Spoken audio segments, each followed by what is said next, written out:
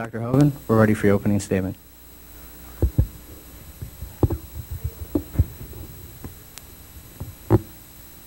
Did I get it?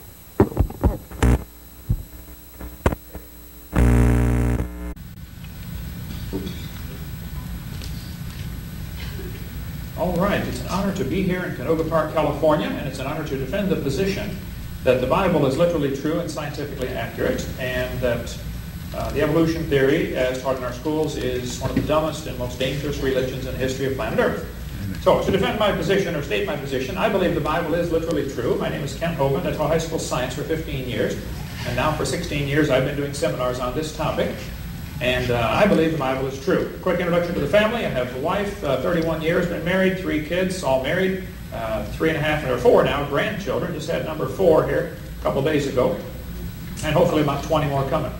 I've only got 5 minutes. Let's define the positions. I believe the Bible is literally true and teaches very clearly that the earth line found all through nature.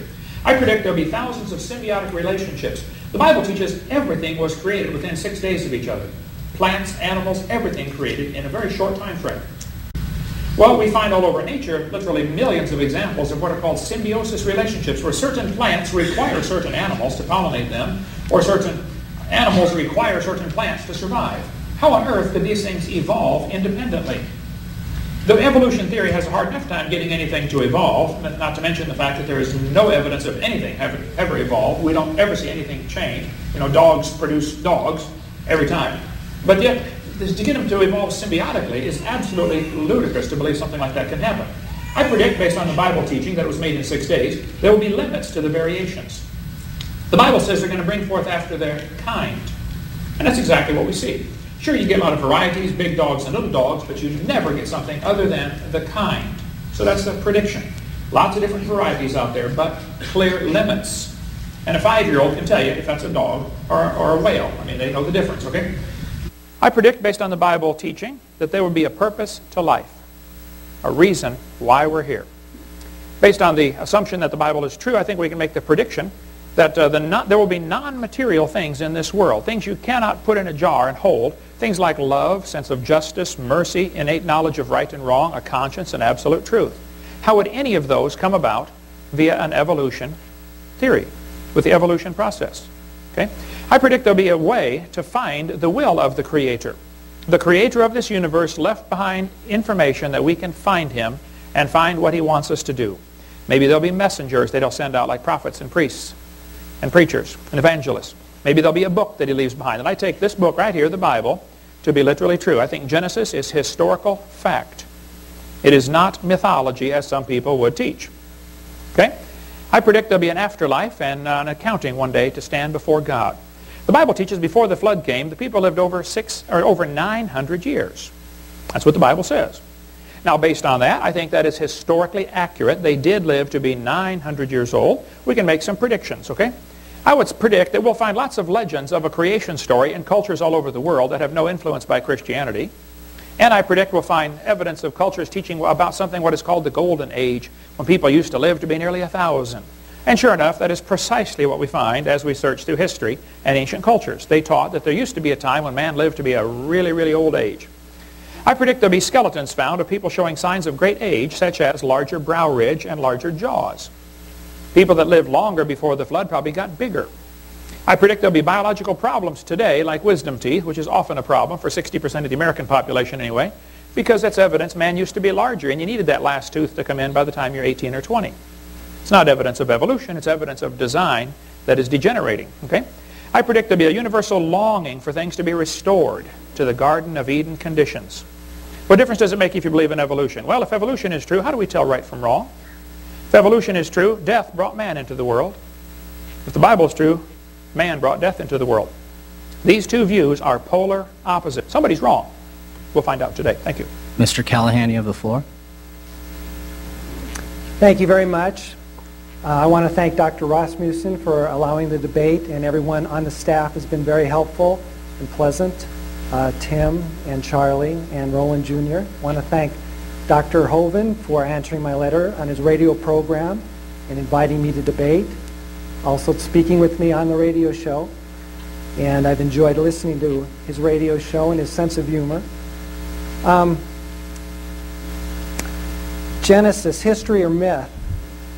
I would say that it's neither history or myth. But before we address that issue, I have some low tech here compared to Dr. Hovind's high tech. Does anyone know what this is? Anyone want to take a guess?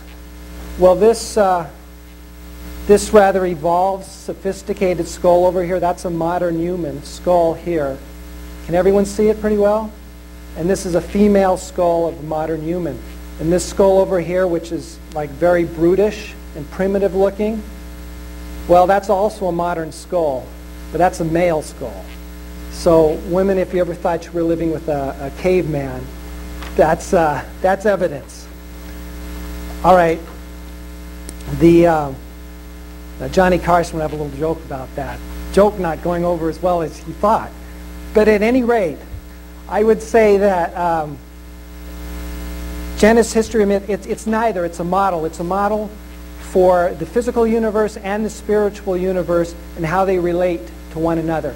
And they correctly identify God, Satan, and man and many of the important relationships between the three.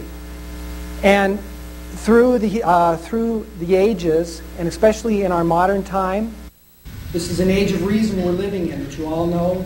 We've all heard of the scientific method, observation, reality theory, and we've progressed a great deal in our knowledge of the universe and of science. We wouldn't be able to go to the moon or send spacecraft past the outer planets or detonate nuclear weapons if we didn't understand science very well in the physics. By the same token, we've also learned a great deal about archaeology and the Bible, and Jesus still stands the test of time. He is deity. He's God. And I'm sure all of you are very familiar with Josh McDowell's famous book, Evidence That Demands Verdict. So Jesus stands as God historically and through the evidence and through the scientific method. But by the same token, we have learned a great deal about the universe. And we know now that the universe is pretty much what secular scientists say it is. It's billions of years old, and it contains billions of galaxies, and so forth. And we evolve, just as secular scientists say. Now, that presents, I know, a number of issues, theological issues, such as sin and death. Well, death particularly before the fall. It also presents issues because there probably is life on other planets, life out somewhere in the universe. And there was animal suffering before man. So how do we reconcile that? Well, I think we have to say Satan. We know Satan's ancient. What if Satan existed before the Big Bang? There was a great spiritual universe, which we all agree on, that God created. And that fell, and then the material universe, which is fundamentally perverted, was to follow. We're still sinners. We still need Christ's sacrifice.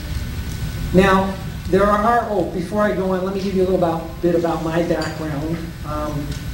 I graduated from Berkeley in astronomy and physics. I worked at JPL for about a decade, and in our space program and in other aerospace endeavors, some top secret programs, even worked at the F-16 a little for about 20 years.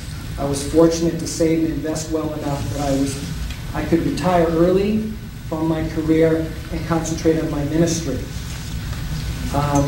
I was fortunate enough to co-author some papers that were published in scientific journals and also authored some papers. I have them up here.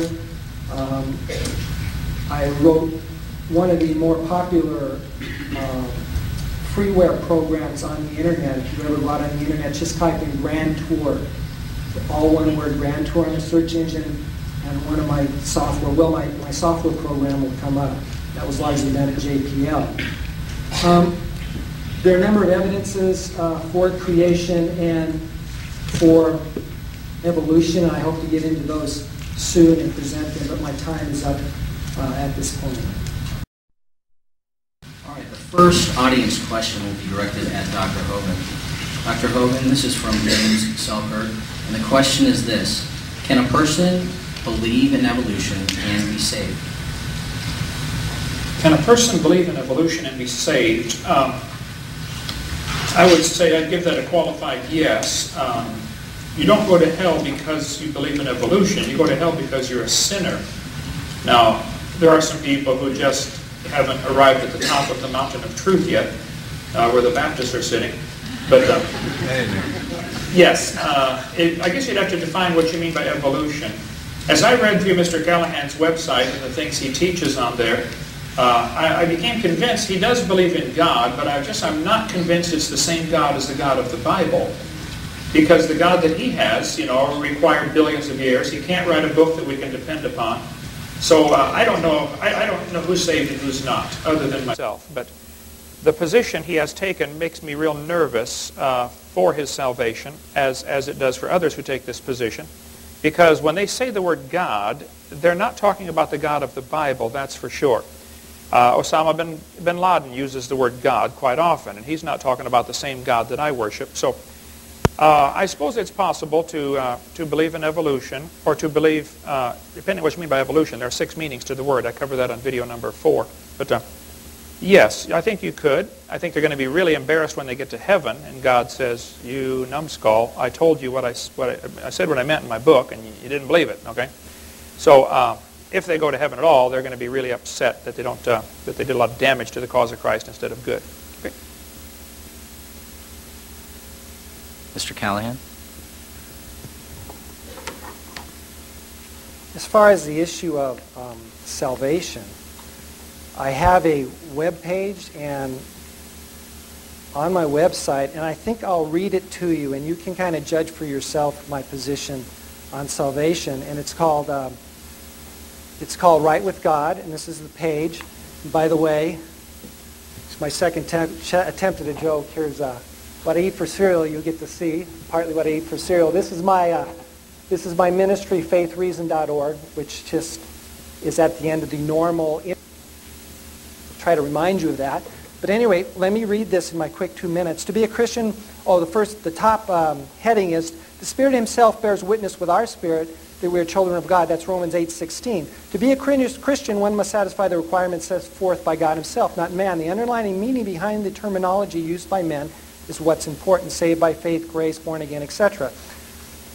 And it is the meaning behind the words which is important, and what is in a person's heart. Jesus clearly emphasized repentance, and he emphasized good works. However, he also taught us to pray continually, not just once, forgive us our sins, implying that no man ever reaches perfection. Therefore, it is the sincere desire to do what is right before God that is of utmost importance. Also, since God is a living, ever-present, and all-powerful being, it makes sense not just to talk to him, but to listen and depend on him too. This is partly what the conversation with Nicodemus concerned, John 3. Only if God is also infinitely good and merciful could we have such a relationship with him. A Christian should see the personal communication, guidance, and power of God in his life. This is a miracle for the supernatural act of God. And it's the one miracle all Christians should see. So we accept his deity, we repent, we accept him into our lives. At that point, we're born again. And none of us gets it right. I have the same God you have. There's one God. It's Jesus Christ. This is from Jeff Koch.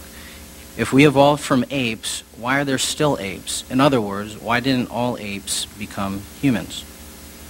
Well, it's probably similar reason that there's still creationists and everyone hasn't converted to theistic evolution yet. Evolution is a tree. It branches off, and just because you have things that are higher up in the tree, it doesn't mean there's not lower forms. We see representations of lower forms of animals. Bacteria were the first single cell, or one of the first single cell. They're still around. So in the same way, we see primitive forms that are still in existence, that have not evolved because environmental circumstances were not right in order for evolution to occur. Certain species stayed within their niche and did not evolve, or evolved more in a parallel manner, did change into something, quote unquote, of a higher form like man. So that's why we still see apes. I would say man did not evolve from apes or an ape-like creature. All of that takes place in the imagination, and in artists' imagination especially. There simply is no evidence. I mean, apes are still having babies, monkeys are still having babies, humans are still having babies. Why don't we ever see this happen? Why do we always have to depend on long ago and far away? Evolution is a fairy tale for grown-ups. It's nothing more. There's no evidence for it at all, and so there's no reason to compromise the clear teachings of the Scripture. Plus, there are genetic barriers that would prevent such a thing from happening. And going from apes to humans is a relatively minor change, actually, compared to going from a rock to a human, which is what the evolution theory ultimately teaches. And the rock came from nothing, which is what they ultimately teach too, at least in the textbooks that I have. And I show that on video number 1 and 2 of my series pretty clearly. So the question of why do we still have apes, I know the evolutionist answer is typically, well, because we didn't come from apes, we both came from the common ancestor, but they're straining at a gnat and swallowing a camel. They do teach we came from an ape-like ancestor. Every one of the bits of evidence that's ever been used for this, like Lucy or Neanderthal man, or I cover all that on video 2 of my series, all of them have been proven wrong. They'll keep something in the textbooks for years, like the Nebraska man was in there for 40 years. All they found was one tooth. One tooth. In the textbooks for 40 years as evidence for evolution. Later it turned out to be the tooth of a pig. There are just many examples like that. Lucy, 3 feet tall, obviously a chimpanzee-type animal, not missing link. Plus, the bigger picture that they're missing totally is they always, we don't see it happening today, that's for sure. So they say, well, let's look at the fossils. Let's look at the fossil record. I say, wait. There is no fossil record. There is no such thing as a fossil record. There are a bunch of bones in the dirt. Now, you're putting your interpretation on them, but it's not a record. There are no dates on them. And if you find bones in the dirt, you don't know those bones represent an animal that had any kids, let alone different kids. So I think evolution is purely a fairy tale. There's no evidence for it whatsoever. All right, we're going to go ahead and extend the argument for 2 minutes on either side. So if you'd like to revisit some of the points you made. All right, thank you. I want to bring this to your attention. This is also on my website. If you go to the links, again, if you go to links at faithreason.org, one of the first links is list of creationist arguments here. And it's quite well done and it's quite exhaustive. You have a table of contents here with a number of points. And each one of these points is then expanded.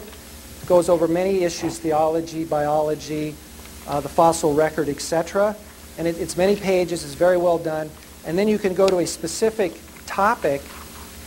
This one here is a faint young sun paradox, and it has the claim and the source, the response, links, so you can even do more research and acknowledgement. So it's quite excellent as far as addressing creationist arguments, which Dr. Hovind just brought up as far as the lack of evidence. I would take issue that there is an abundance, and the fossil record is one of the strongest evidences. Matter of fact, 300 individuals of Lucy have been found, and another excellent site which you can go to and research yourself on my links page is this is a hominid species timeline. It also shows many of the actual finds, and many of these have occurred within our lifetime. And what's happening is you're finding more and more intermediate points. It's all being filled in. And Dr. Hovind mentioned evidence being found. Well, the evidence is supporting evolution more and more. You can see the many intermediate forms that have been found, and again, many of these in our lifetime, such as Lucy and the Tang baby. That was one of the early ones, and of course, Homo erectus. And as far as evolution, everyone can see a microevolution. We see change. We see the wolf has evolved into the dog, and there are many breeds and species of dog that have evolved. Dr. Hovind, 2 minutes. Okay. All of the evidences that I'm aware of, and I think I've studied all of them, I can't believe you're still mentioning the Tang baby. That was proven wrong in 1973. It cannot possibly be a missing link in humans, but the evidence that's really studied, like the Neanderthals, for instance, about 300 of those have been found. Their brains are larger than ours. They gave the same skull to 9 different artists and said, what did it look like? They got 9 different answers.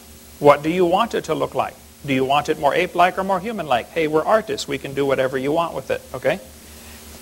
Jack Cawazzo, who's coming to speak at our conference this May, our creation conference, is one of the world's experts on the Neanderthals. He went to Europe and actually, with an X-ray machine, he's a dentist, okay? He X-rayed the skulls of the Neanderthals that are on display over there. They let him have them and X-ray them. One of them had the jaw 1 inch out of the socket and the maxillary bones tilted out to make it look more ape-like. He said, guys, I'm a dentist. This guy wouldn't live 30 seconds. I mean, his jaw is 1 inch out of the socket. Put the jaw back and it becomes a normal human. Well, they tried to kill Dr. Coazzo for exposing the fraud of the Neanderthals.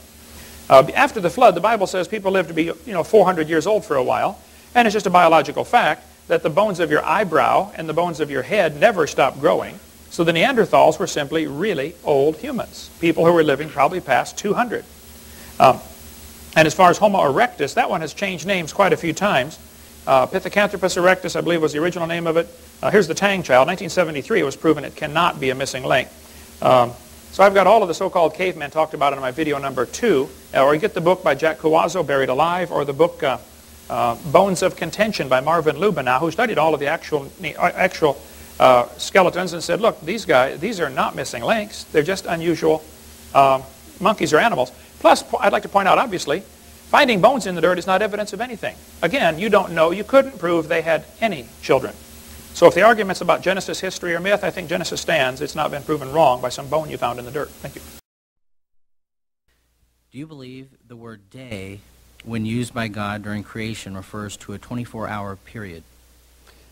I do. I think the word day has to require a 24-hour period because of so many numerous examples in Scripture and in science. There are 1,800 references to the word day in the Bible. All of them refer to a 24-hour day or the 12 hours of the day, where the Bible says, are there not 12 hours in the day? A couple examples of that, but nearly all of them are 24-hour days. Some Bibles will have a footnote that says the days might be long periods of time, and they'll refer to Psalms chapter 90, where it says 1,000 years is like yesterday, or 2 Peter 3, a day is as 1,000 years. Well, neither one of those verses are talking about the creation. And both of them say 1,000, not million or billion, because it has nothing to do with the creation account. Plus, if you read through Genesis 1, you'll see God made the grass, the herbs, the trees on the 3rd day. He made the sun on the 4th day. If those days are millions of years, then plants are going to die waiting for that sun to come up. Okay? Plus, the insects are made on day 5. Now, the evolution theory, or the theistic evolution position that Mr. Callahan has taken, is totally inconsistent with the Scripture, that's for sure, which is why people like him nearly always say, the Bible's a good book, but it has mistakes. No, I think the Bible's a great book without mistakes, and I think his theory has mistakes, okay? Again, you go back to the symbiosis relationship. Certain animals require certain plants. Well, in this case, you got the plants requiring the sun. The evolution theory has the sun created, evolving, before the plants. The Bible has the plants created before the sun. There are many, many differences between the evolution theory and the creation theory and the Bible teaching. So no, they're absolutely incompatible, and clearly the days had to be normal 24-hour days, about like we enjoy today. Because not only did the Scriptures teach that clearly, Exodus 20:11, in 6 days, the no death before sin issue, but also just the symbiotic relationships would say it has to be very rapid creation in just a few days. Thank you.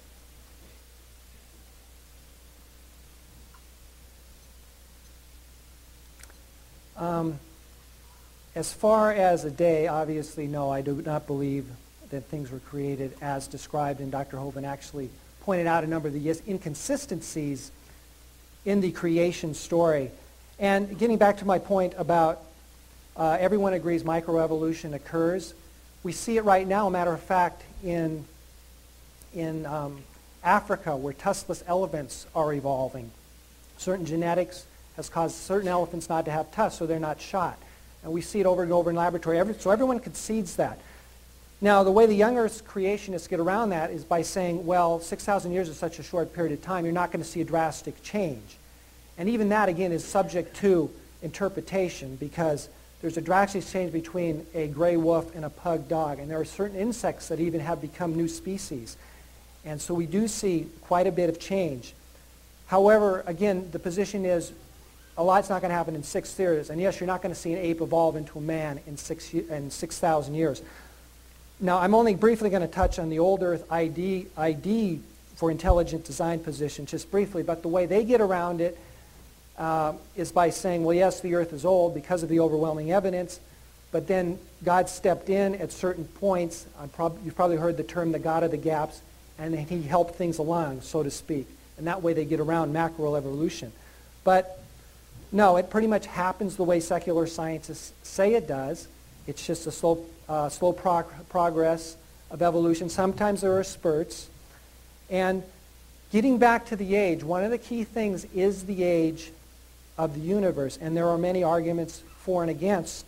But one I'd like to point out is that stars explode. And I'll probably try to revisit that because I'm about out of my time. But there's a certain amount of mass that will compress and ignite the center. And a star will take at the minimum 1 million years to blow up. Mr. Callahan, please stay there.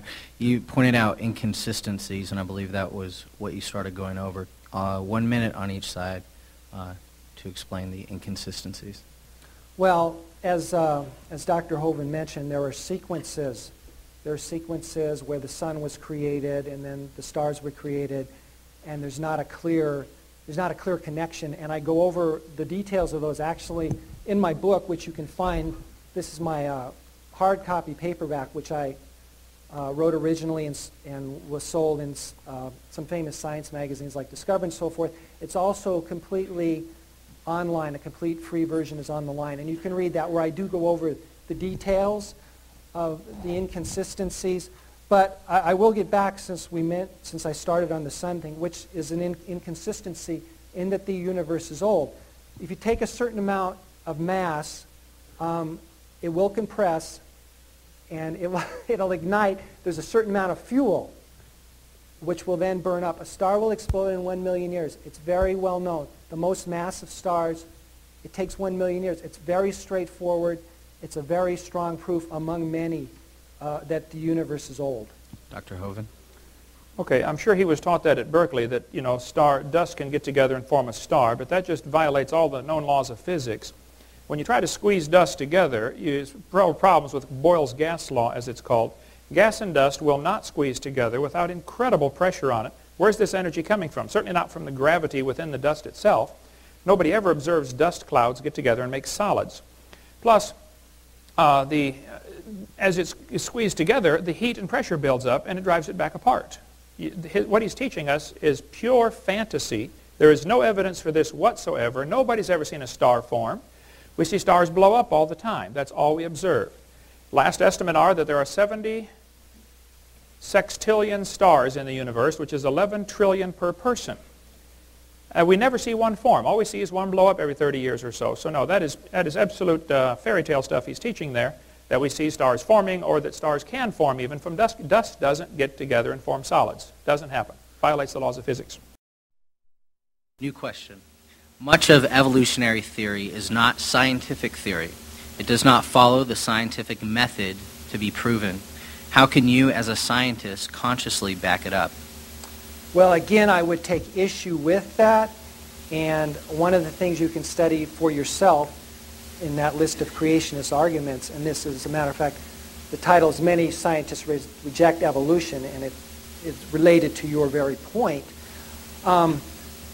And I will read a little from it. Of the approximately 13 million scientists and engineers in the U.S. alone, less than 5%, some 600,000, are creationists, according to a Gallup poll. And taking into account only those working in related fields, earth and life sciences, there are about 480,000 scientists, but only about 700 believe in creation science or consider it a valid theory. And there's a reference here, Robinson, 1995. And again, you can look all this up for yourself on the internet. Just go to my site, go to the links page, and the list of creationist arguments. And this means that less than 0.15% of relative scientists believe in creationism. When you look at the science, when you study it, when it's debated in the courts, and the Supreme Court has always ruled on the side of evolution, you come to the conclusion that, again, it happened the way secular scientists say it did. And it's the same as sincerely looking at the evidence for the existence, reality, deity of Jesus. Anyone that sincerely looks at that evidence will come to the conclusion that Jesus is God and will come to the knowledge of the fundamentals of our relationship with Him. It's the same thing. If you sincerely and diligently look at the evidence, and the people whose life's work it is, the scientists, they overwhelmingly come to that conclusion in the same way that anyone that looks at the life of Jesus will come to the conclusion that He is God and what our relationship with him in. So I would take issue with it. It's the exact opposite. The overwhelming majority of scientists, and it follows the scientific method, and there's point after point after point, and again, I would encourage you to research this on your own. Okay, first I would take issue with the survey. I wouldn't buy that for 1 second, that 0.5% of the scientists believe in creation. I think the polls that I've seen show like 55%, according to the New York Times, believe in evolution, which leaves 45% who don't believe in our evolution. But it wouldn't matter. Majority opinion doesn't matter. If you went to the Soviet Union 10 years ago and did a survey, how many of you teachers believe in communism? No, I do. And they all do. Because if you don't, you go to Siberia. Okay? And here in America, if you don't bow down to the sacred cow of evolution, you go to academic Siberia. They won't publish your papers. They won't give you government grants. You won't get research grants. You cannot make it in the scientific world without bowing down and kissing the cow of evolution. So it's just a matter of the same situation they had in the Soviet Union 10 years ago, only here it's based on the creation-evolution argument. It's not because there's scientific evidence, and to argue that because the majority believes something, therefore it's true, is ludicrous. All you got to do is look at the history of science and find thousands of examples where they taught things that were not true. For 2,000 years it was taught big rocks fall faster than little rocks. That's not true, but it was taught for 2,000 years by the majority of scientists. So I wouldn't buy the argument from majority opinion to begin with. And secondly, I would really take issue with the stats there that 0.5% believe in creation. He must not know the same people that I know, because I know a lot of scientists who love the Lord and believe the Bible is literally true. Every branch of science was started by creationists. I would like to hear one thing the evolution theory has done for the good of science. It's not because of the evolution theory that we have computers or silicone or space shuttles. The evolution theory has nothing to do with science. It has donated nothing to the field of science. Even if it were true, it's a useless theory. There's no evidence for it. Doesn't do any good to anybody, and it's not science. Thank you.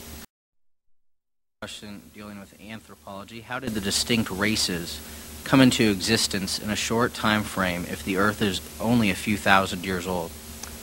The issue of races is covered for 15 minutes on my video, and you give me 2 minutes to answer this on my video 7. But there are 4 theories of where the different races, and I even hate to use the word race. There's only one race. It's called the human race.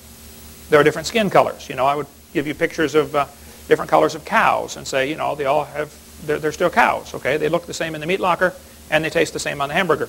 So it's just the skin color. I think probably the most logical explanation for where the skin colors come from is the Tower of Babel, because the Bible says in Genesis 10 and 11, after the flood, God divided the world by their languages, in their families, and in their nations. Apparently, the nations or nationalities were created. Twice in the book of Psalms, it mentions Egypt is the land of Ham.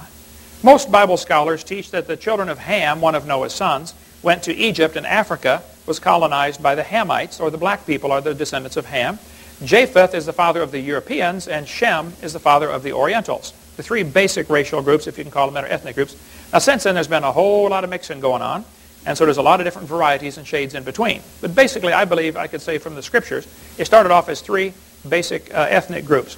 Now, getting 3 different ethnic groups, Orientals, Caucasians, and blacks, from Noah is so minor compared to getting the blacks, Orientals, and whites from a rock. I mean, it's so minor. I wouldn't worry about it. Thank you. Oh, yes. As far as races, well, that's just an example of microevolution. What happened is the human race started in Africa, and you had dark skin because of the sun. And as some of the races fanned out, you had the lighter skin. You've probably heard this story. And so it's just an example of microevolution. You extend that over a long period of time, and you have evolution. You have changes that compound, and you have macroevolution. Matter of fact, there again is an abundance of evidence. This is a trilobite fossil. It lived hundreds of millions of years ago for hundreds of millions of years itself, and then it became extinct. The planet is littered with this kind of thing. You can go to the La Brea tar pits and see the fossils there. Many fossils and many evidences. And again, research this for yourself.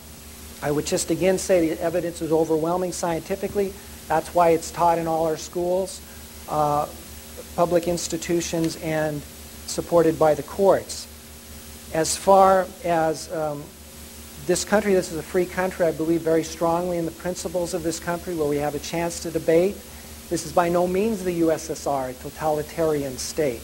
And the very fact that evolution has withstood the scrutiny is a testament of its validity and its truth. This is by no means the USSR, and evolution is by no means a religion. It is a science and has been supported many times. Getting back to the issue of stars, since I have a little time, we have observed stars, and again, we're learning more and more. Dr. Hovind mentioned in his opening statement about evidences. The evidence keeps coming, building a mountain of evidence for evolution.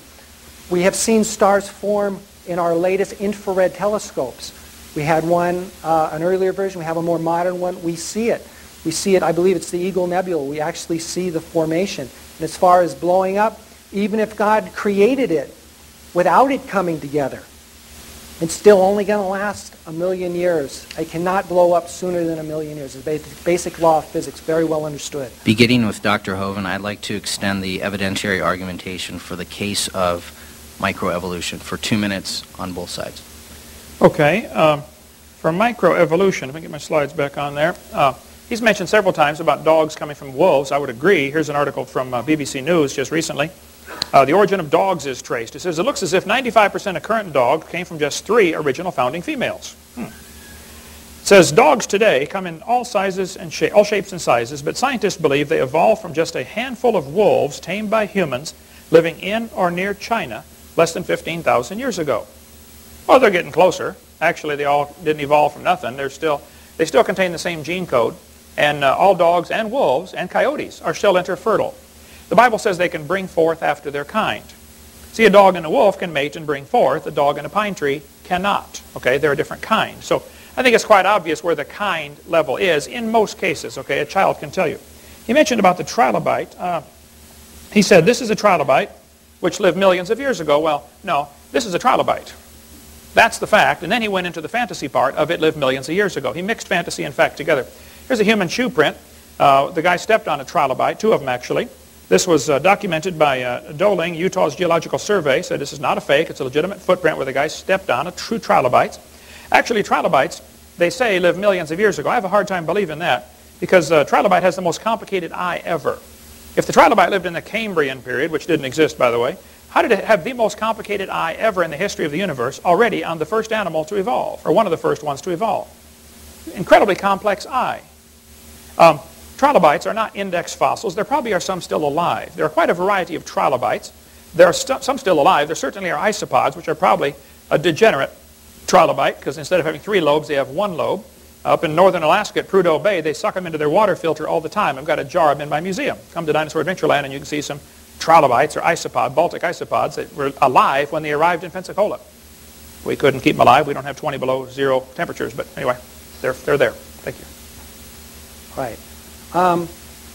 Well, again, Dr. Hovind just mentioned how dogs have evolved, and you can see it yourself. They reproduce 30 times faster approximately than man. So if in several thousand years we can see that evolution of a dog, and it's a question of semantics. You see the breeds, you see the changes yourself, whether something has changed from one species to another. But certainly the breeds have, and certainly there's a great change in several thousand years.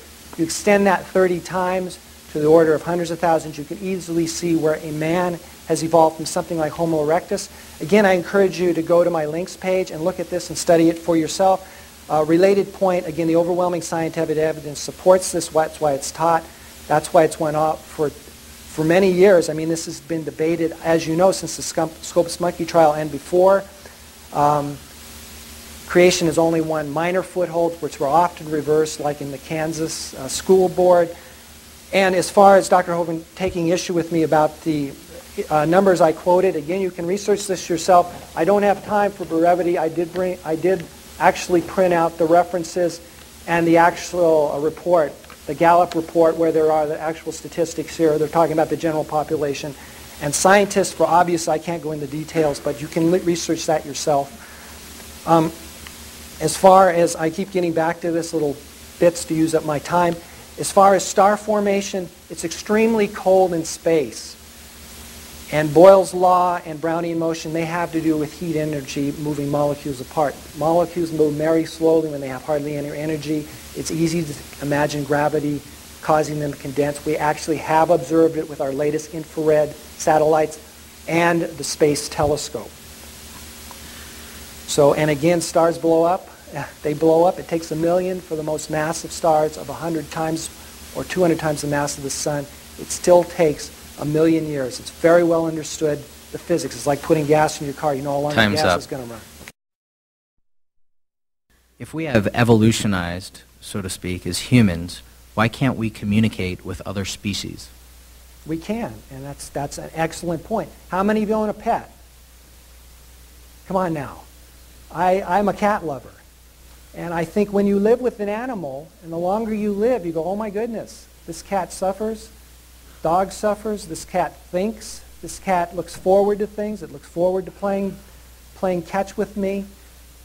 And it has a brain up there. It thinks, it feels, and we can communicate.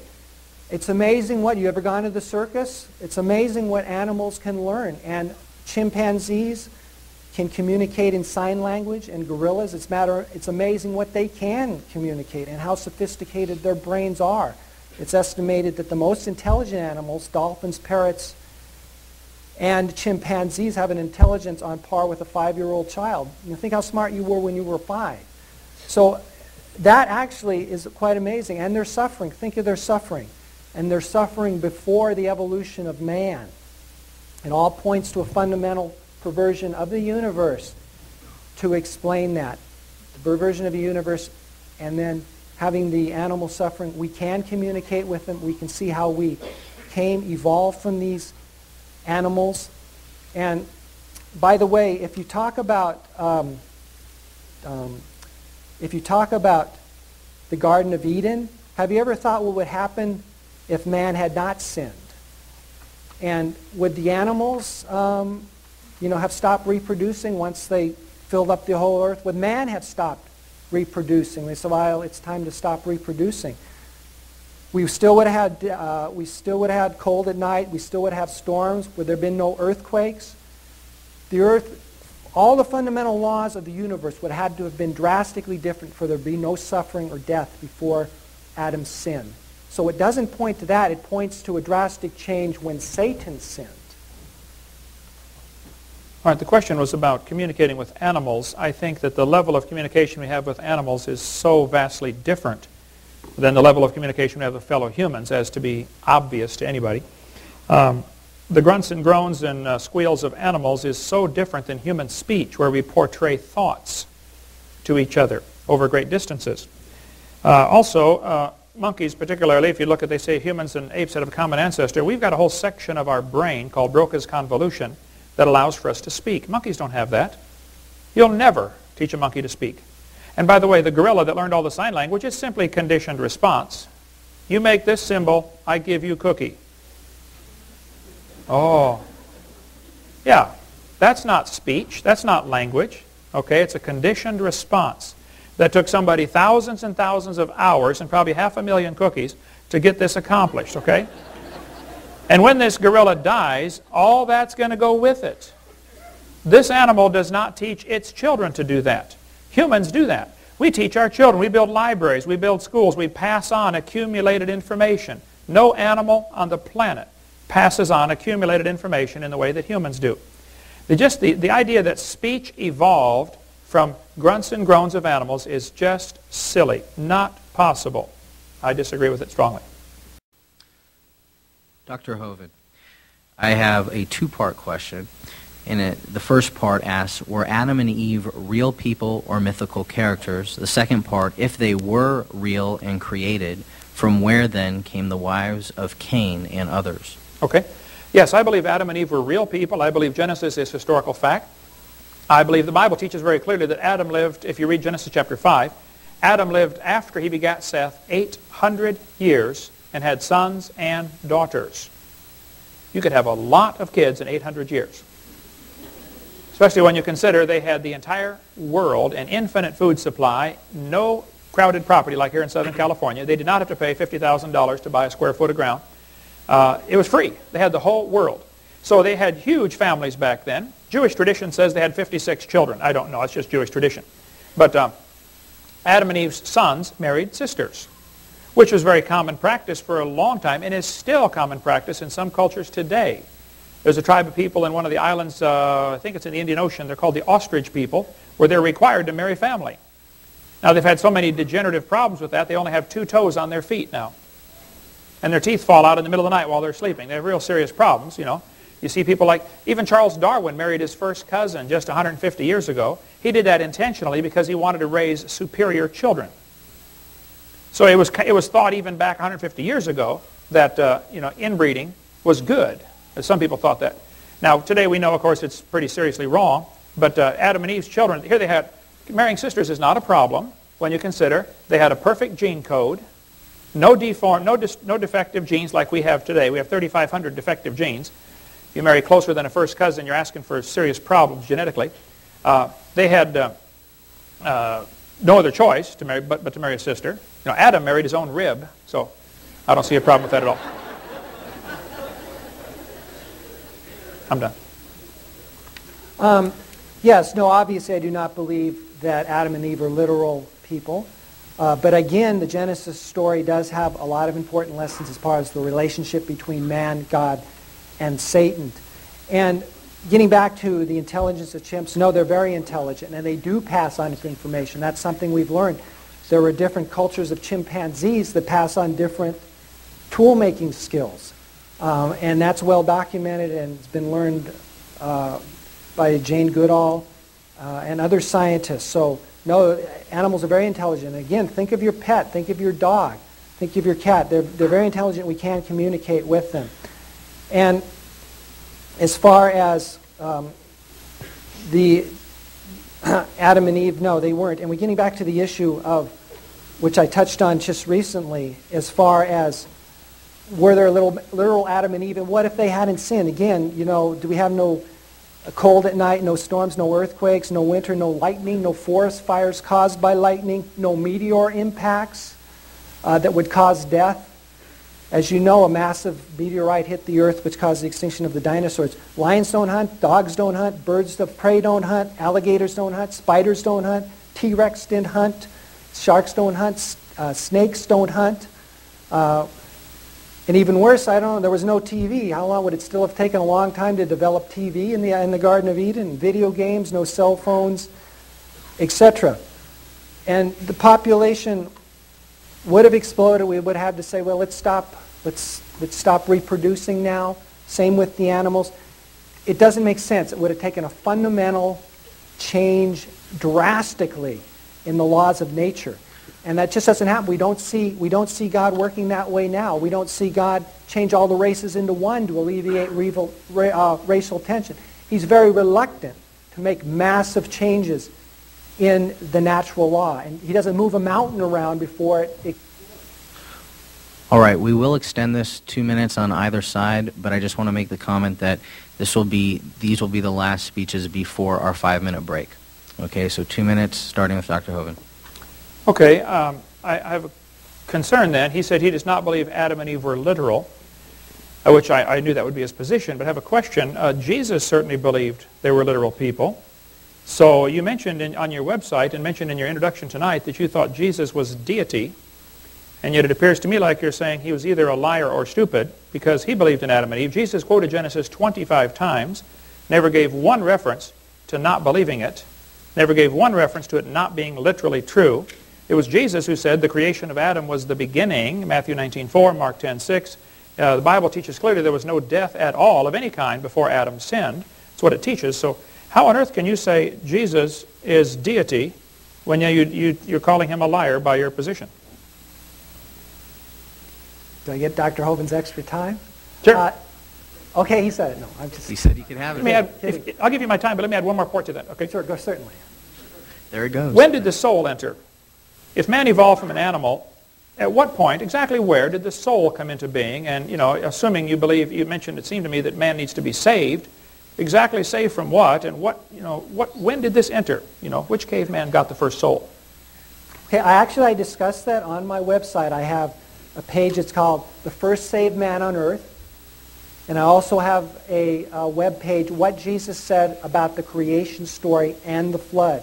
The vast amount of Jesus' words have to do with God, Satan, our relationship to God. They don't have to do with Genesis. Matter of fact, the entire book of John does not mention Adam and Eve. In the beginning was the Word, and the Word was with God, and the Word was God, John 1:1. The same was in the beginning with God, John 1:2. All things were made by Him, and without Him was not anything made that was made, John 1:3. That's the level of understanding that is appropriate. It's not to give details when you don't understand detail. Jesus did not speak a lot about these things. It easily could have been figurative. It could have been exactly not what He meant, or writer embellishments. You can actually, I would encourage you again to read my page. As far as 19:4, all Jesus says was, He made a comment. They were created male and female at the time of creation. Something to that effect. It's very brief and very short. There's only a few passages along those lines. They're the same comment mentioned a few times in the three Gospels, not John. So it has to do with, again, evidence also. You have overwhelming evidence for science, overwhelming for Jesus' deity, and also talking about evidence. There's three types of miracles, I think. There's a physical law, when physical laws are circumvented. And that happens very rarely, especially major type miracles. But we do see them. Obviously, Jesus performed them. But, I haven't raised too many people from the dead, and like Jesus did, and there aren't a lot of miracles like that. They do happen. There's coincidence miracles, or as is often called, providence miracles, where God works certain things, brings people into your life. That's another kind of miracle, which can more easily be explained. But to the believer, they know where it's coming from. It's coming from God. But I think the third type of miracle, which is perhaps the most subtle and most important, is born again. When the controversy about God being dead occurred, they asked Billy Graham. Billy Graham said, "No, I know He's not dead because I talked to Him this morning. And I talk to Him every day. I feel His presence, His power, His guidance, as all of you do." That's the most subtle power. And Jesus said, talking about Jesus' word, don't go look for it. The kingdom of God is with you. All right, there will be a 5-minute stretch break.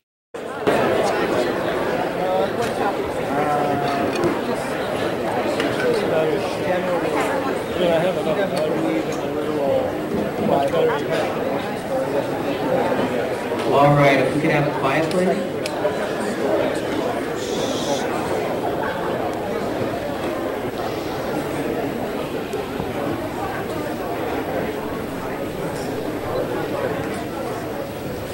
Are the speakers ready? All right, this question is directed at Mr. Callahan, and it says, How do you choose what part of the Bible you will believe?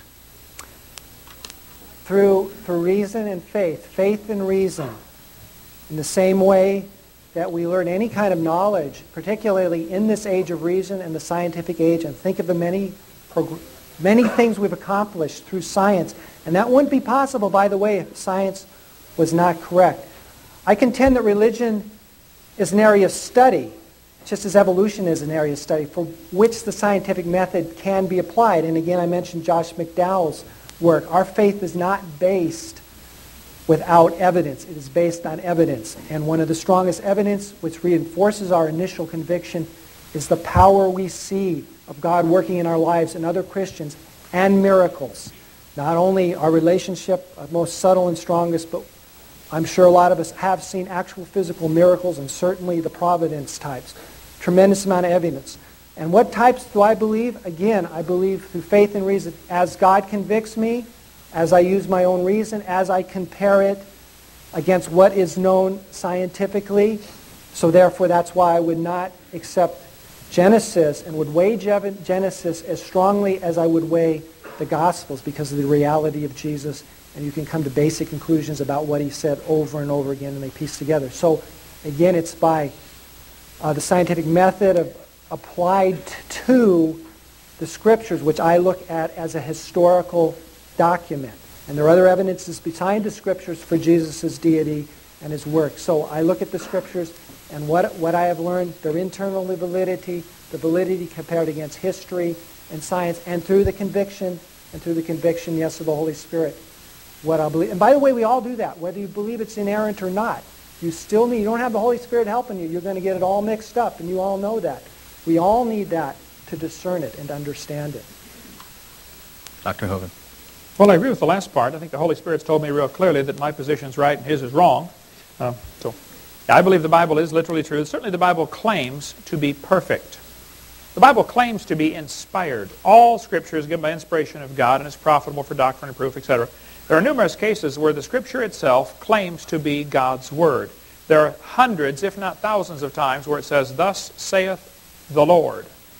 So the Bible is making the claim for perfection. He says he doesn't believe in Genesis. I understand that, okay? But Jesus certainly believed Genesis and quoted it 25 times, so he's calling Jesus a liar or stupid. I don't see any other options. And you cannot say the Bible is a good book. If it claims to be perfect and it's not, it's a bad book. If I claimed I was George Washington reincarnated, you would know either I was or I wasn't, okay? If I'm not George Washington reincarnated, but I'm claiming that I am, then I'm either a lunatic or I'm a liar. You can't say he's a good man. I'm a bad man. I'm lying, okay? And the Bible is a bad book. It's a horrible book because it's claiming to be perfect. And he's claiming it is not perfect. Somebody is very clearly wrong on this topic. So I think his position certainly calls Jesus a liar or stupid one, and certainly calls numerous other New Testament and Old Testament writers alike liars, because Genesis is quoted over 200 times in the New Testament. 25 times by Jesus, 200 times total. So his position of not believing Genesis absolutely devastates the entire Bible, which is fine. He can do that if he wants, okay? But he should not claim he believes the Bible, any part of the Bible. And he doesn't believe in Genesis, because it all hinges and falls on that. Thank you. All right, I'll give 1 minute on either side. I have 2. Would that be acceptable? 2 is fine. Sure. Yes, as far as, again, the inerrancy of the Scripture and believing in it, there's an interesting link also on my website. Can everyone see that okay? faithreason.org, rather than me holding it up every now and then. There's a link about the development of the Bible. And, I mean, how many of you do realize that as late as 1885, that's just over 100 years ago, men were still debating what should be in the Bible? All Bibles before that, almost all Bibles before that, contained the Apocrypha. Now, we don't have the Apocrypha. Was the Bible, when did that part become inerrant? When 1850, when people were studying inerrant Bible and studying the Apocrypha, they thought it was inerrant. Men decided, no, it's not. This just isn't inspired enough. It's not close enough to God. What became the canon? It was all decided by men. You can't get away from our humanness. You have to make good decisions about what it is. And of course I don't call Jesus stupid or a liar. I just believe, as I said, his words as far as Genesis were either figurative, not exactly what he said, or writer embellishments over the time. We know it was translated, etc. Also, again, look at my page, what Jesus said about the creation story and the flood. And as far as man, we know man's imperfect. I mean, we've got a whole book, Ecclesiastes. Did I pronounce that right? And anyway, we've got a whole book about a man's imperfection, essentially. We all know how imperfect we are. That's the biggest lesson, how perverted we all are. We're sinners. And, you know, you had David falling. You know how imperfect the apostles were. How Jesus rebuked Peter. Peter fell when Jesus went to the cross. I mean, because the Bible, writer of the Bible says it's perfect, that doesn't mean it's perfect. And it's like, as Dr. Hovind likes to point out, logical fallacies, that's circular reasoning. The Bible's not perfect because one of the writers says it's perfect. And then when you say, well, how do you know the writer's perfect? Well, because the Bible says it's perfect. No, they're imperfect men. Dr. Hovind, 2 minutes. Okay, he's mentioned they were still adding to the Bible or still deciding about the Bible in 1885. Obviously, he needs to listen to your pastor's information about the King James Version and the Westcott and Hort controversy. He's referring to Westcott and Hort, the two perverts who said we need to decide about God's Word. I wouldn't believe a thing those guys said. So I would stick with the King James Version for numerous reasons. No, I don't think there's been a controversy at all. The Apocrypha has never been part of Scripture and never should be. It's in the Catholic Bible, and that's a mistake. It shouldn't be. There are clear contradictions in the apocryphal books. Ecclesiasticus is the one you're referring to, or 1st and 2nd Maccabees, or these other ones. There are 7 extra books in the Catholic Bible that are not Scripture. There's not a conflict among Bible believers of which books ought to be in there. I think the development of the Bible was complete, and God promised He would preserve His Word. Not only did He promise that He would give us His Word and promise that it would be perfect, He promised He would preserve it. And if we're to believe what Mr. Callahan is saying, He didn't do any of those things. So the question would come up to be obvious in my mind, how do we know which parts of the Bible are right? How do we know what God wants us to do? Where is God's Word? If we follow His position, I think we're really, really going to be lost wandering around like a ship without a sail or an anchor. There is no such thing as right and wrong, which is what evolution ultimately leads to. If evolution is true, Adolf Hitler was right. He was just killing the ones he thought were inferior. I mean, if evolution's true, there's no such thing as right and wrong. There is no standard anyplace. So I take strong exception to his teaching that Genesis is wrong because he is indeed calling Jesus a liar or stupid one because Jesus quoted it all the time. Plus, God promised He would preserve it. Where is it? Don't fall into that Westcott and Hort problem, whatever you do. Those guys were dead wrong. Cover that some other time. All right, Dr. Hovind, this is a change of gear here. The question is, why do creationists say there was no death before the fall of man? If death of cells is part of life replenishing and renewing itself, for example, skin cells die and new ones grow. I think the creationists say there was no death before Adam sinned because the Bible says there was no death before Adam sinned. Romans chapter 5 is real clear on the topic, and 1 Corinthians chapter 15. Plus, the Bible teaches in 3 different places God's going to restore the earth like it used to be. People look forward to the millennium, the millennial reign of Christ, when He's going to wipe away all tears, no death, no suffering. If He's going to restore the earth like it used to be, restore it to what? More death and suffering? But according to His teaching, that's what we had to begin with. That's how we got here. No, God designed the world for there to be no death, no suffering.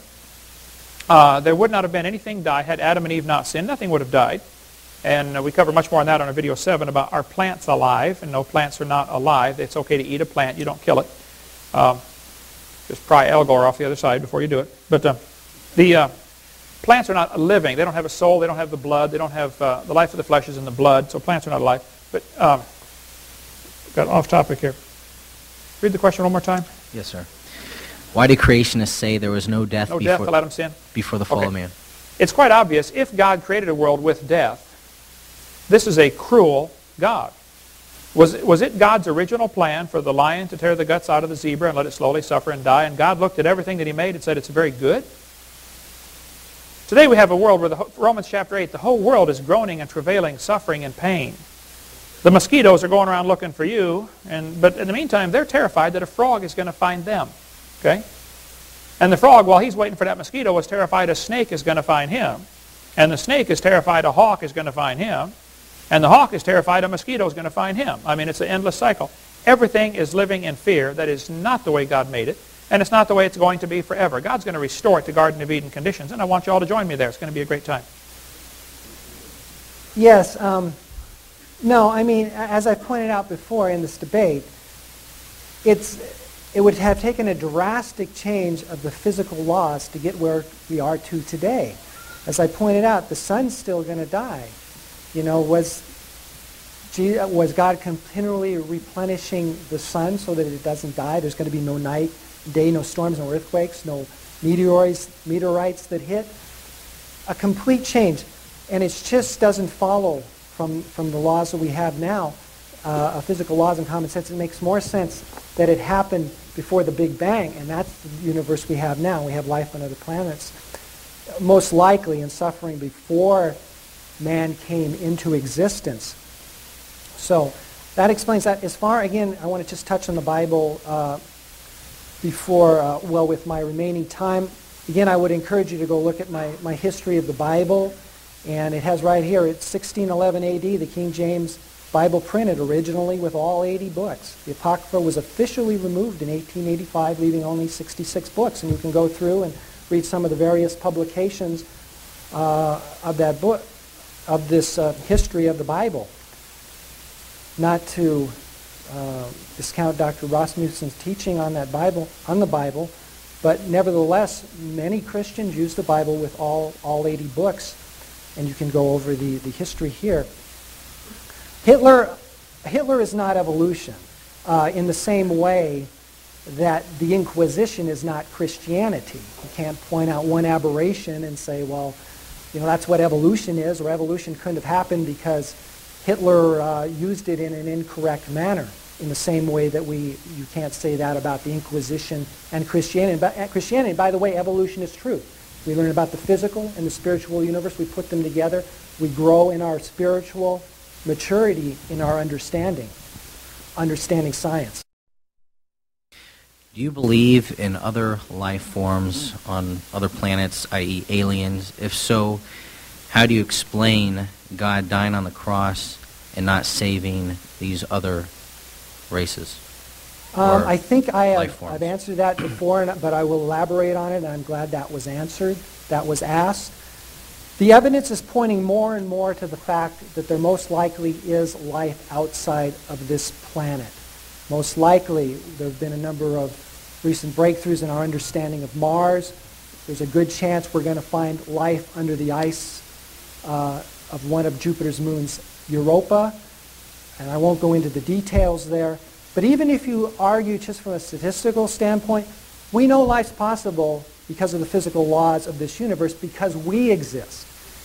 Unless we're a fluke, then there's a certain reasonable chance that it happened because we're here.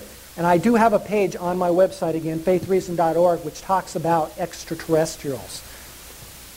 Since we exist, there's a good chance, say there's a 50% chance of it happening over the lifetime of the universe, about 13 billion years, then there's an excellent chance there's one or two in the whole universe. Now, the universe consists of 100 billion galaxies, and each galaxy is approximately 100 billion stars, large galaxies. That's a lot of stars. If you increase the probability just a little, then there's a lot. As far as salvation, I consider it most likely that Jesus came to other life forms like ours. No reason he could not have. And reach them. Some may be close, some may be farther away than us. By the way, we may never find another intelligent life form, but the universe may be full of them just because it is so vast. And so we know that he came for us. We know he exists. We know by the evidence. We know that they do exist. He's probably going to, he probably has come to them, but we may never actually come in contact with one. Go ahead. Dr. Hovind. Okay, the idea that life exists on other planets is pure imagination. There's no evidence for it whatsoever. I've studied the UFO question quite a bit. Been to the UFO Museum just a few weeks ago there in Roswell, New Mexico. Studied it quite a bit. I've read many, many books on the topic. There are some excellent books from a Christian perspective on UFOs. You might want to get this one, End Time Delusion, about UFOs, or this one, UFO 666, or Chuck Missler's book, Alien Encounters, is excellent on the subject.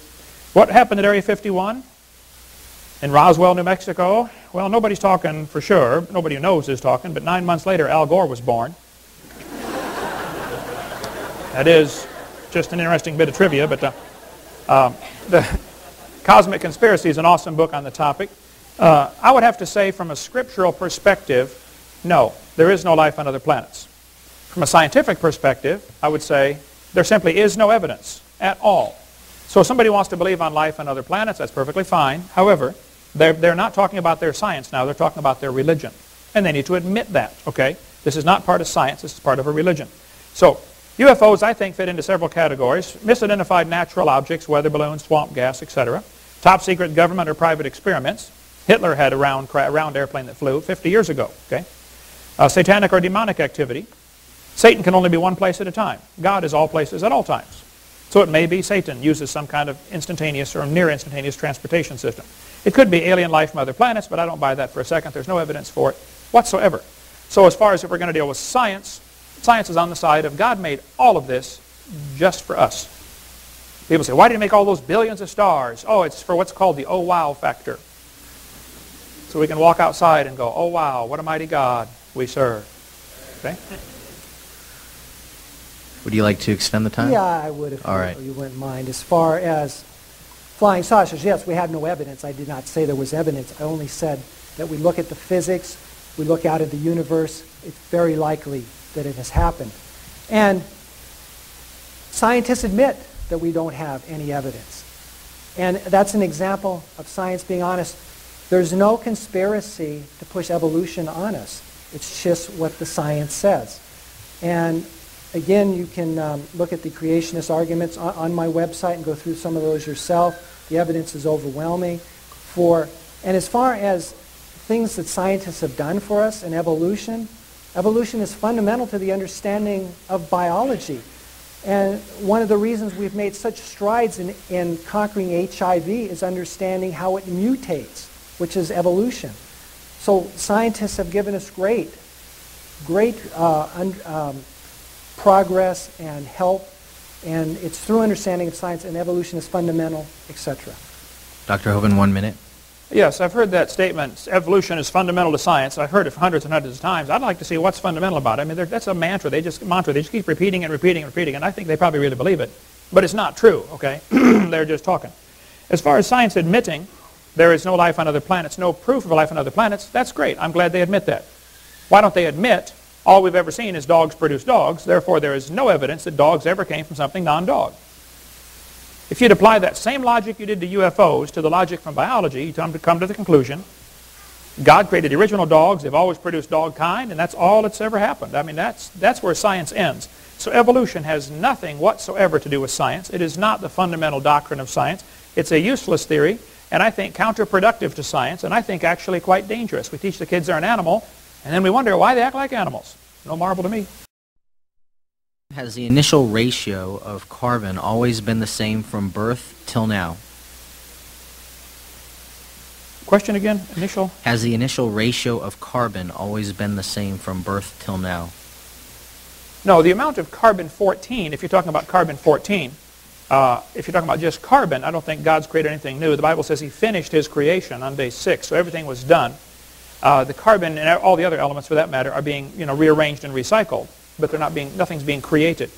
As far as carbon-14, that is being formed by nitrogen being bumped around by neutrons from cosmic radiation. But carbon-14 ratio, the ratio of carbon-14 to carbon-12 is still increasing. There's actually 37% more carbon-14 now. It's in, I've got the stats here. I didn't have any more warning time on these questions. I could get answers up here on my screen. But I covered in a video number 7, you can get the screen up there, about carbon dating. Carbon is forming faster than it's decaying. I've got evidence right here. Let's see. Plants are always breathing in C14, and the assumption is that carbon-14 is already stable in the atmosphere, and therefore we can carbon date things. It's been known for a long time that carbon-14 is not stable. Radiocarbon is still forming 28 to 37% faster than it's decaying, which means you cannot carbon date anything.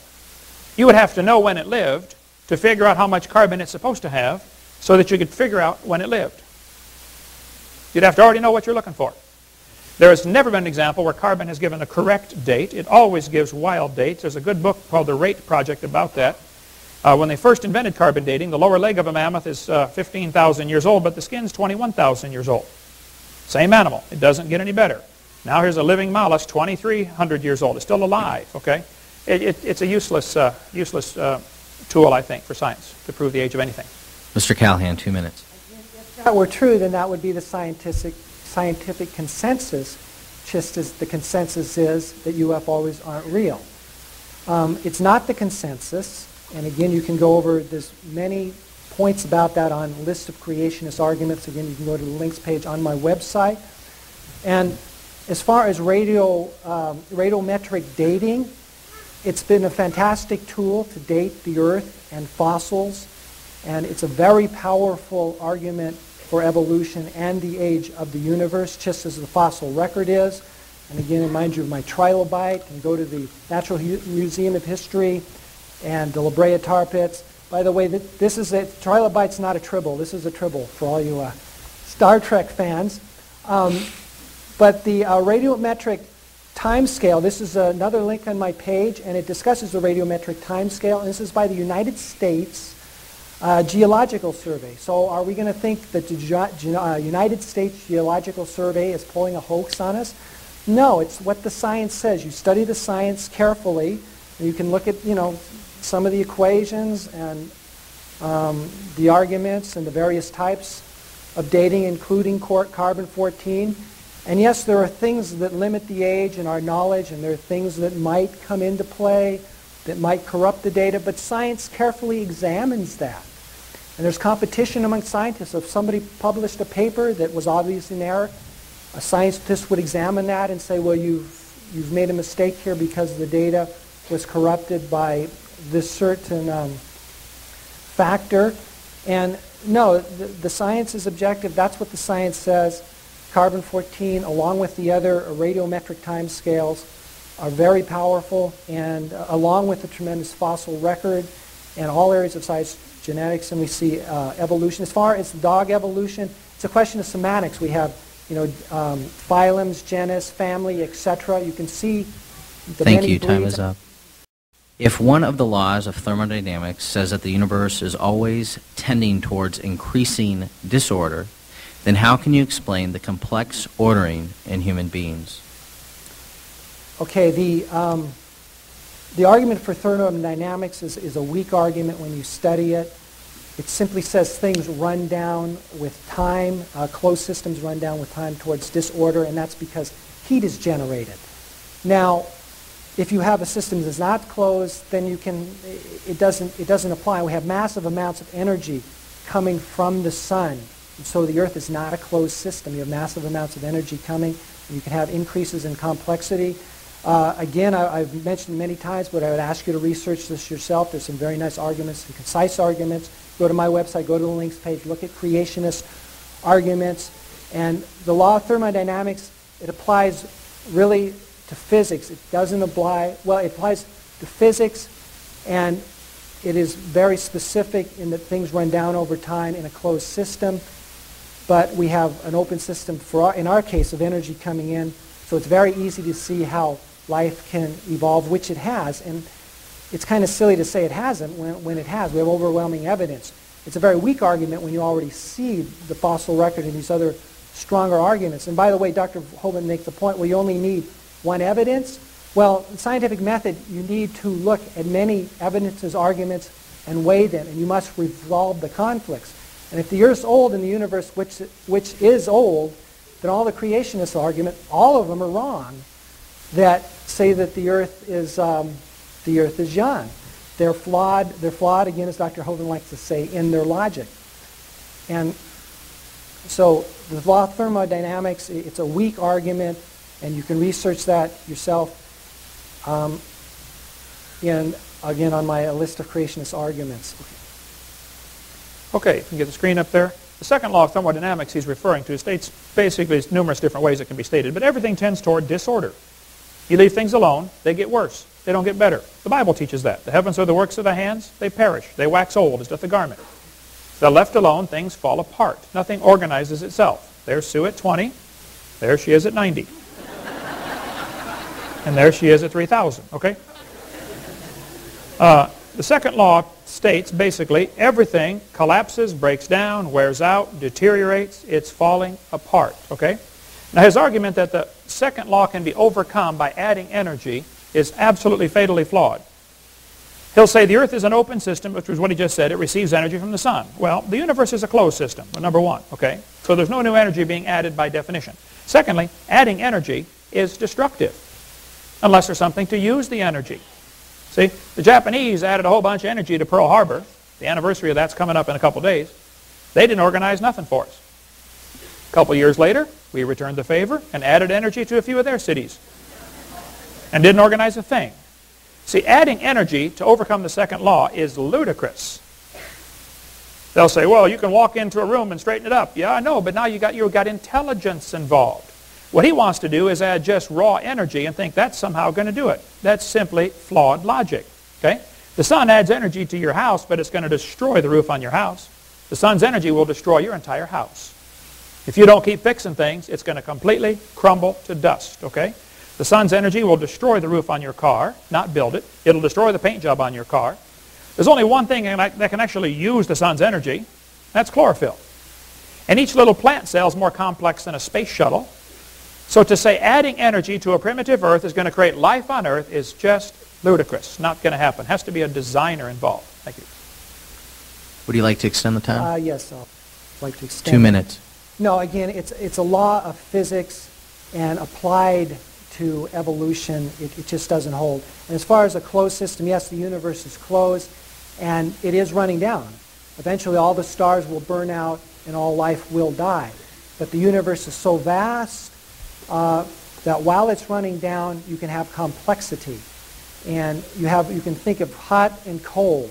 And it's the same as when your car is running, or your refrigerator, which is also a heat engine. You have heat flowing from hot to cold, and you have from one area to the other, and while it's flowing, you can do work. When everything becomes the same, which is a very high increase of entropy, then you can't. But the universe is running down, stars will burn out. But in the meantime, yes, you can have life. And again, that's the consensus of science. It's what we observe. And it's weak argument to say, well, it can't happen when it already has happened, and when the physics and the science support the contrary. It's a weak argument for creation. And again, I would encourage you to study that yourself. So that is not a valid point as far as creationism. I think I'll start. How much time do I have? 5 minutes. I have a minute and a half left? Okay. Sorry, 30 seconds. Okay. It sounded like it was going backwards. At any rate, can I have a half minute more in my closing? Can you do that instead? Okay. When we get there, we'll talk about the closing. Go ahead. Are you stopping okay. now? Okay, Dr. Hovind, 2 minutes. Okay. Yes, he keeps saying it's a weak argument to say these things because, after all, we're here, so that proves evolution. Well, duh. We're here, so that proves Martians put us here, you know. We're here, so that proves we all fell out of a tree. I mean, we're here. I mean, that's not proof of anything, okay? Certainly the fact that we're here doesn't prove evolution. I mean, honestly, come on, think about that one more time. You said the second law doesn't apply to biology. That is an amazing statement. I'd like to see how the second law doesn't apply to biology. You still have to have intelligence. I mean, for a baby to grow from, 7 or 8 pounds to 200 pounds adult, it takes a lot of input of food, and it's not just anything. You don't just pour sand and water in there. It has to be a complex design food, and it has to be used by an extremely complex digestive system, and it's all following a complex code called DNA. This is all a matter of intelligence. These things don't happen automatically. It's true you can put gasoline in your car and drive down the street and get a very complex machine to work by putting in fuel. Put the fuel in the front seat and toss in a match. See if it does the same thing. Okay? You have to have a complex mechanism to use the energy in the gasoline, called a drivetrain, an ignition system, and all kinds of other things. To say that the sun can shine on the earth and turn a rock to a human in 4.6 billion years is ludicrous. Now, if you want to believe that, that's perfectly fine. I don't care what you believe, okay? But don't call it science. And don't make me pay to teach all the kids that in school. That's one of the dumbest religions in the history of the world, and that ought to be taught in private schools at private expense to parents who want their kids to learn that. It shouldn't be forced down the throats of every single kid. That has to go there. And as far as the refrigerator being an example of violating the second laws, man, oh man. Refrigerator's like 30% efficient if you're lucky, okay? If you have a really high-tech refrigerator, you might be getting 30% efficiency. It's wasted to heat. That's still an example of the second law of thermodynamics. Thank you. All right, for the closing statement, I had 2 minutes down each. We're going to go ahead and do 3 for each of you, and we will go in reverse order of the opening statement. So, Mr. Callahan, go ahead, and you have 3 minutes. Okay. Well, I'd like to say again, just very briefly on the second law of thermodynamics. All it says is when you do work, no machine is 100% efficient. That's why you can't have a perpetual motion machine. It simply says that there's going to be some heat generated in the work. That's all it says. And it says over time, you're going to have that wear down. You're going to have more and more heat. And so the universe is closed. Eventually, it will become uniform in heat. But while there is the possibility of energy, of energy flowing from one to another, from one area to another, you can have complexity. Now, as far as my closing statement, and again, you can research that yourself, but it's a weak argument. Again, evolution is just a science. Well, it's a subject for which science has been applied, the scientific method. It's overwhelmingly supported. It is the facts. Anyone that looks at the evidence will come to that conclusion. I want to read, well, let me get over here to my... closing statement here. I have some notes to that effect. You know, we ask the world to admit when it's wrong. We need to admit when we're wrong and catch up to the scientific age and the age of reason. Jesus is still God, and we know that by overwhelming evidence also. Okay, if, you know, the kingdom of God also is within you, you need to know that, the relationship. And see my website, and I want to read briefly a testimony. This came from Bitburg, Germany. I have several up here, actually. I just have time to read one very quickly. This is from Bitburg, Germany. Thank you so much for your site. It's awesome. I'm a 21-year-old. I live in Bitburg, Germany. I became a Christian a couple years ago. I have been agnostic all my life and have come to recognize the truth of Christ. Your site was tailor-made for me. I was wondering if I was the only Christian out there with my beliefs. I know Christ is who he says, and I know that science is correct and that God created everything scientists discover, such as physics and evolution. Every Christian I've run into has chastised me for my belief in evolution, etc. I have contemplated many times withdrawing from Christianity, but now I see that I don't need to. I believe that the Bible has many accurate things in it, but also I think many inaccurate things. I know that if something is given by God, he gives proof. I plan to read your book. I am very excited. 5 minutes ago, I didn't see my religious future too brightly, but because of your website, I see a wonderful voyage of discovery ahead. You have given me the tools I need for reconciliation. I believe your website is a tool sent from God. Thank you so much. And I have another one here real briefly. I won't have time, but I just wanted to make the point. I was real excited to find a group that believes in Jesus but does not deny science, including evolution. He goes on including evolution. And he's from Trimble, Tennessee. So, my goodness, you can even have a theistic evolution in time.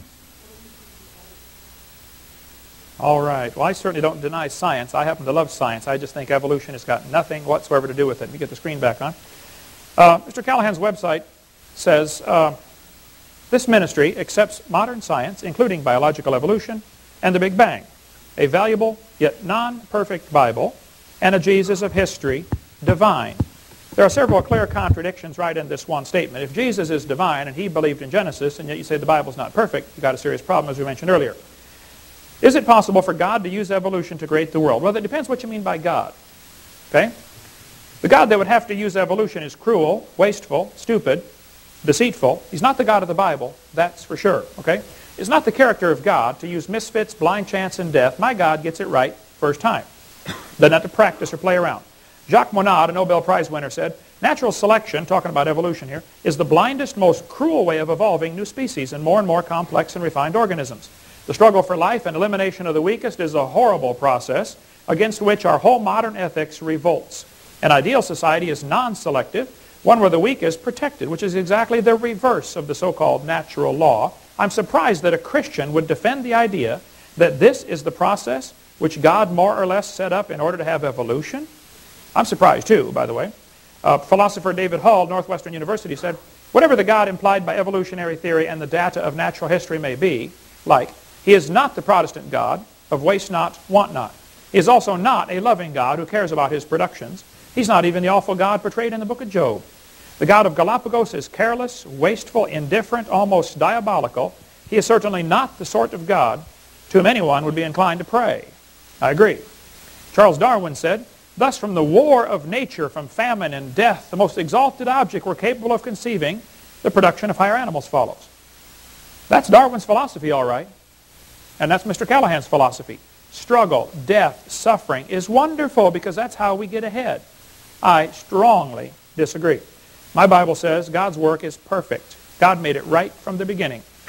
The God that would use evolution is deceitful. He didn't leave any evidence for evolution behind at all. Nobody ever sees a dog produce a non-dog. That's not what he says in his book. We don't even know how it could happen biologically. The Bible says the world were framed by the Word of God. In 6 days, God made everything. He told us clearly and wrote it on a rock in the Ten Commandments, and he rested the seventh day. There are numerous references to the seventh day. The Bible says his works were finished from the foundation of the world. And he rested on the seventh day, which, by the way, is why we have a 7-day week. And there's no stellar or solar reason for that. The Bible says clearly death came by sin. By man came death. God said, let us make man in our image. So, Evolution theory is backwards. If the Bible's true, man brought death into the world. If evolution's true, death brought man into the world. If the Bible's true, God created man. If evolution's true, man created God. Somebody's wrong, folks. Seriously wrong. As Dr. Rasmussen comes to give his final thoughts, let's give these two gentlemen a hand. Hi, this is Kent Hovind from Pensacola, Florida. I was a high school science teacher for 15 years, and now for 16 years I've been traveling doing seminars on creation, evolution, and dinosaurs. My position is very simple. I believe the Bible is literally true and scientifically accurate. And I defend that against all comers. I've had 91 debates against people who believe in evolution. Some of them believe God used evolution. Some are just simply atheists, and you're welcome to watch a lot of those on our videotape series, the debate series, on our website, drdino.com. When I was asked to debate John Callahan, he had written me and emailed me and called me a couple times, said he believed that God used evolution to get us here, and he was just very concerned that what I was teaching was wrong.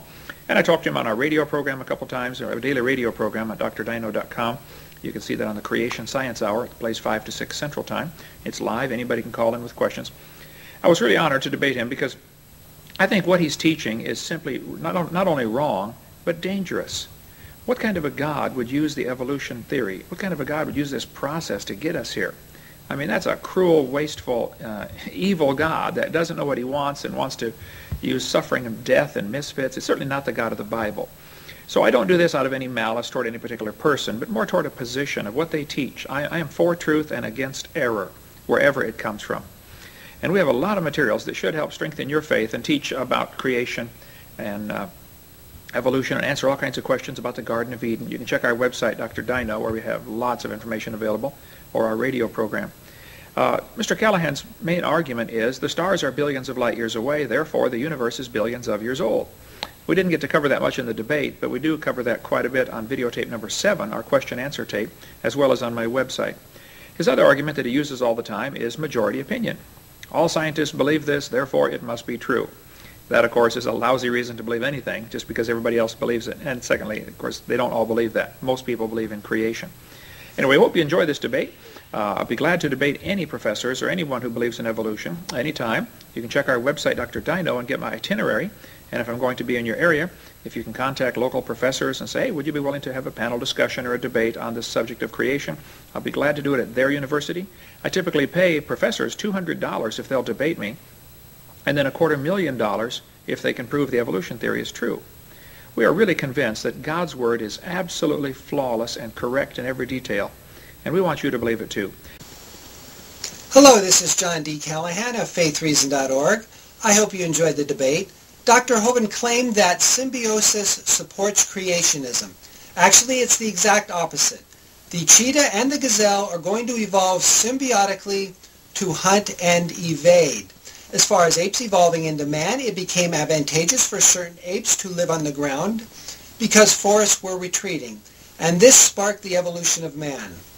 Of Earth and life scientists, approximately 99.5% support evolution, and this is a valid appeal to authority.